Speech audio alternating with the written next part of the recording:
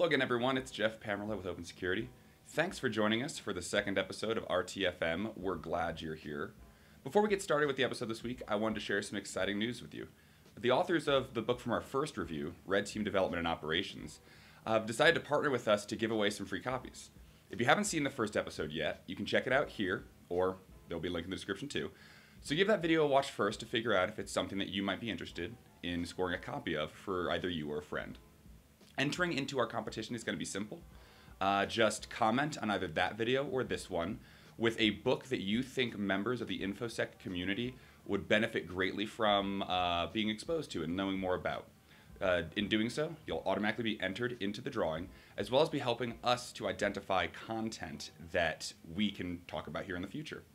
Another way to enter is you can get an entry for liking either of those videos or subscribing to our channel. Entries will stay open until our next review is published, about a month from now. We'll share more information about the winners then. So with this exciting news out of the way, let's talk about our book for May. It's a little IT novel called The Phoenix Project.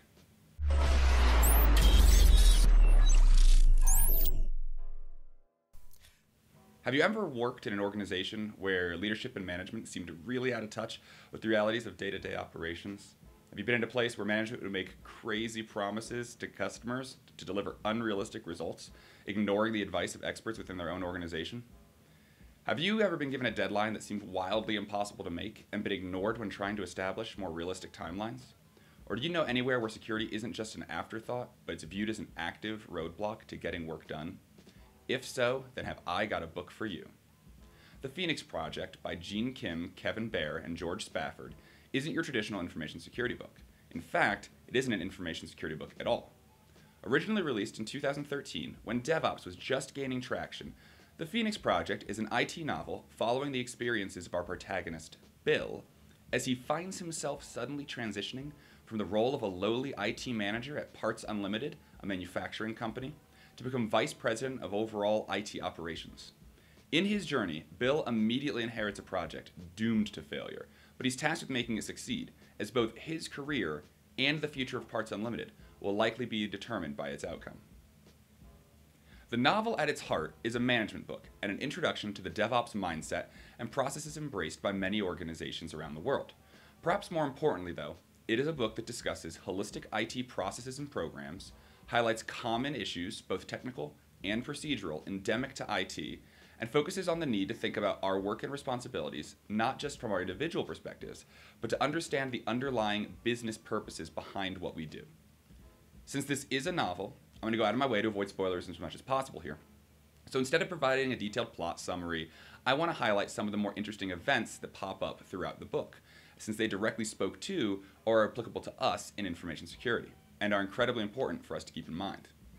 Remembering that this is a book targeting management, our first introduction to information security in Chapter 3 was both funny and sad, since this really is how we are perceived by some, and in some cases, how information security really can be.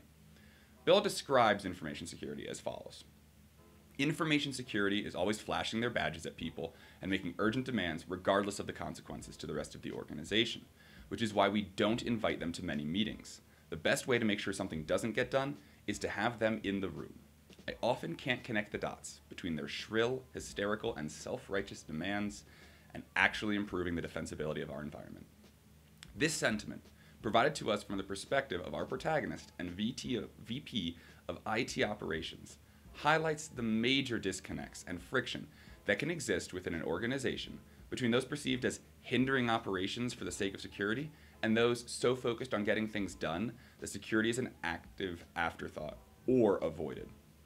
In some organizations, security for too long has been the no hammer. The pattern seen time and time again is that some part of the business wants to make a change or do something new, and in good faith or because of established procedures and processes, security provides a review.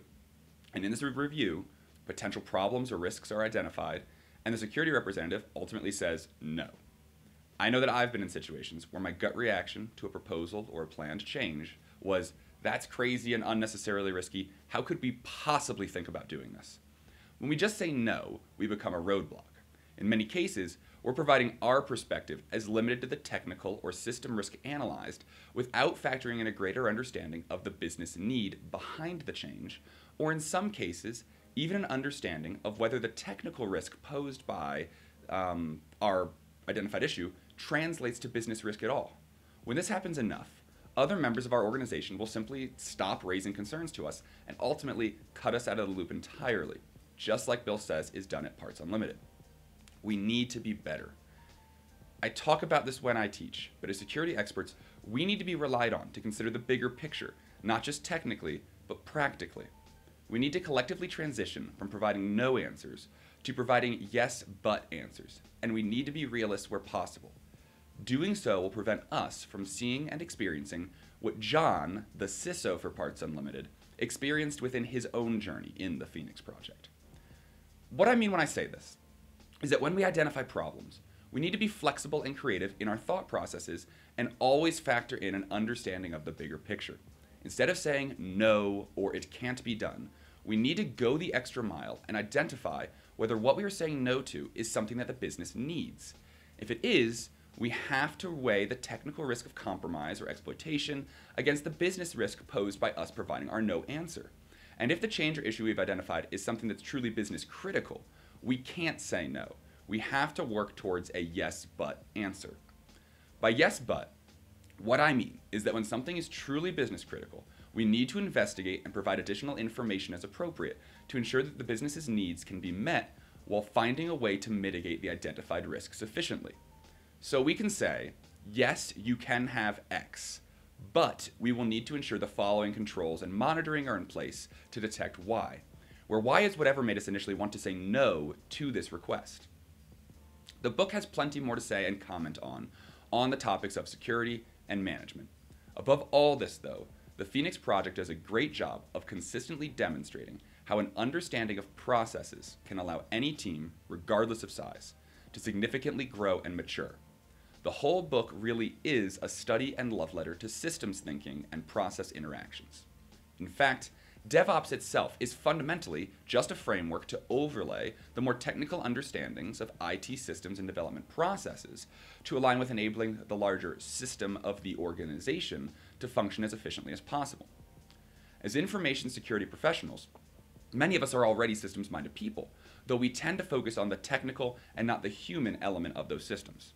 The Phoenix Project gives us an opportunity to further this understanding by introducing to us the principles of the 3 ways. The 3 ways represent different ways of looking at any system. I'm going to paraphrase as I discuss these with you, but if you want to know more, you can start by reading the Phoenix Project or by checking out any of the links or books additionally referenced in this video's description. My discussion of these topics here is going to come primarily from author Gene Kim's detailed explanation available online. If there are 3 ways, what are they? The first way emphasizes the performance of the entire system as opposed to the performance of a specific silo of work or a department. We can talk about this at any scale, whether it's as large as the business itself or a business division, or as small as the actions of an individual contributor. Specifics for applications of the first way to traditional information security roles would include holistic evaluations of our processes and procedures to identify bottlenecks within our operational systems. Now, when we say operational systems, we don't just mean the technical systems. We mean the overarching machinery of the people, processes, and technology that we use to achieve our goals. Seeking to better understand our roles within the organization and who our customers are, as well as identifying what products or outcomes we provide to these customers, are also outcomes of the first way.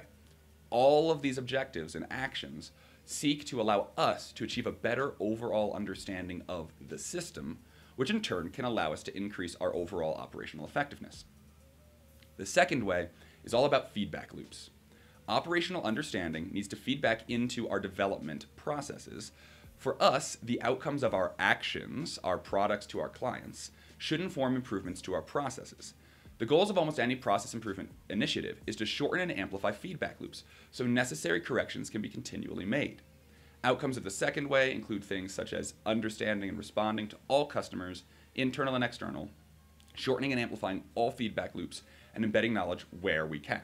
So a way to think about this in information security terms could be maybe we work for an organization that develops custom web applications. And as part of our standard processes, the developers finish building the web application, and maybe today it is handed over to the security team for security review. That's fine and all, But a way that we could shorten the feedback loop might be, instead of waiting to get security involved until the end of development, we could do things like have a security champion on the development team, or start performing static code analysis as developers push code into their repositories, so that security issues can be identified not just at the end of the overall development process, but throughout. The third way is about creating a culture that fosters two things: continual experimentation and an understanding that repetition and practice are prerequisites to mastery. Embracing experimentation allows our organizations and teams to continually improve, even if it means taking risks. And we need mastery of the skills that will help us recover when we experiment too much or push too far. Mastery, specifically in our domain, also ensures that we are up to the task of adequately defending the environments that we are entrusted to protect, adequately being capable of testing them to the degree and measure that we need to be able to. Mastery of our skills ultimately is what allows us to do our job efficiently as well. Outcomes of the third way include allocating time for the improvement of daily work, creating rituals that reward our teams for taking risks, and introducing faults into our systems to increase resilience. I found myself enjoying the Phoenix Project much more than I expected. Between the colorful cast of characters, the O2 accurate problems that they have to deal with, and the broad range of issues addressed in the book, there really wasn't a dull moment. At less than $9 for the digital version, and less than $20 for paperback, this book is hard not to recommend. While it is at its heart a book for managers, there's something in it for everyone. It's surprisingly entertaining and works to broaden our perspective and understanding of how our businesses work. I would give the Phoenix Project 5 out of 5 stars and recommend it to anybody who is in management, has to interface with management, or just wants a better understanding of the underlying business processes that drive some of the decisions that we may see as crazy.